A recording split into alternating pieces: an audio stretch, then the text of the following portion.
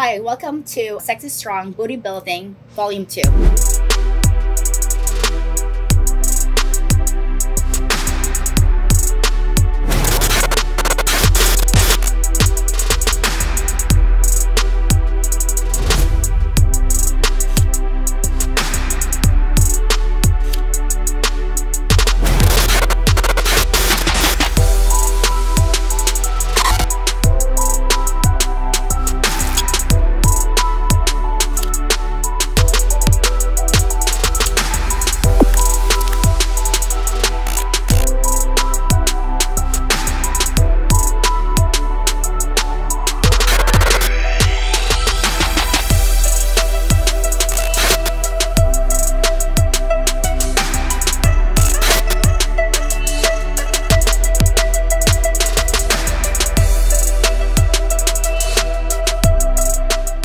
Hi, my name is Meriza de Guzman-Chaconi, IFBB Pro Figure. So the first thing the girls did today was warm up with walking lunges. So we did 3 sets of those with moderate heavy weight, just normal walking lunges. Of course, the focus is always glute and hamstring. So the stance is a lot wider than normal stance when you're doing just a quad exercise.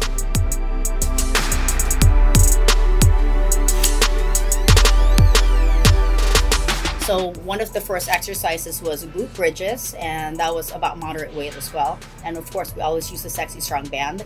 And we pre-fatigue the muscle by doing a little bit more deficit on the hip thrust. We didn't use any weight on it, but we actually used just the band, the Sexy Strong band. Second, third set, we actually put a little bit of weight to just have a little bit more focus in the glutes. And the third exercise with that one was, we call it the stripper deadlifts. So what it is, it's a sumo stance. They hold a dumbbell right in the front of them, and we have a little bit more deficit. That's why I have the girls stand and to bench. And the stance is basically a sumo stance. They squat down, then they deadlift in their way up.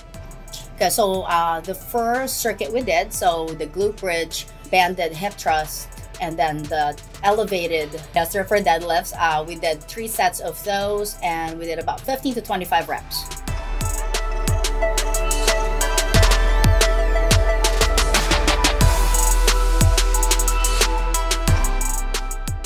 So circuit number 2, we did banded hip thrust, and we actually, because this girl started with this as her second set, we actually started heavier already than the glute bridges, and that was supersetted with 1 leg hip thrust, and you'll see that as well, same thing, it's banded. The last exercise was just, I put a black band on the girls, and we actually did, I guess you can call it a deadlift. So banded deadlifts or banded hip thrust, but they're actually standing up, so you'll see that in the video. So the focus on that one, same thing, is get a good stretch like you're doing a deadlift, and let the band actually pull you back.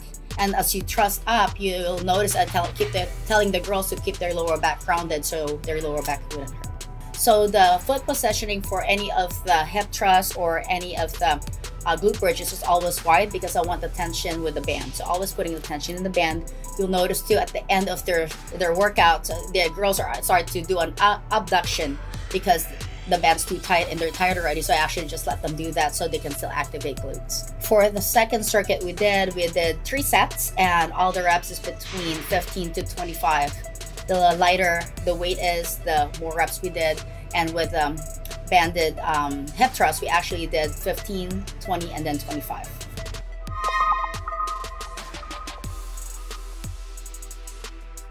So for nutrition, like the girls training today, they're all about 6 weeks out from a show. So as far as nutrition is concerned, of course, it's all individualized. Some of them have a little bit more carbs than others. Some of them respond better with fat, so some of them have a little bit more fats in their plan. The refeeds are different. Some of them will have a little bit more fun in the refeeds, meaning there's burgers, pasta, pizza, sushi, and some girls are a little bit more cleaner refeeds and stuff. So everybody is different that way when it comes to nutrition.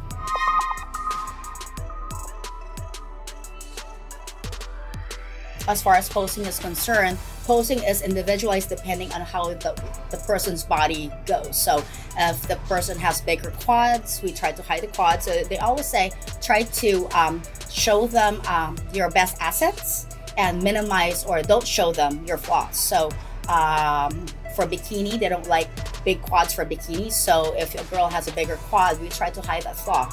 If one of the girl has bigger glutes, we showcase that. But at the same time, if they have bigger quads, we have to hide the quads even from the front pose to the back pose. So they're very individualized. So at 619 Muscle Sexy Strong, we do training and group training. We do individualized training too. We have lifestyle clients, bikini clients, and we have figure clients. Right now, most of my groups have, all figure or all bikini or all lifestyle.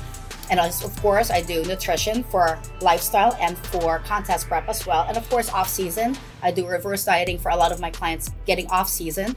And of course, posing, posing's number one. They always say, you can have the best package on stage, but if you don't know how to present your best package, somebody that presents better might have a better call out. So individual posing for figure and bikini, and we do group posing as well on Thursday for people that just needs practice and polishing.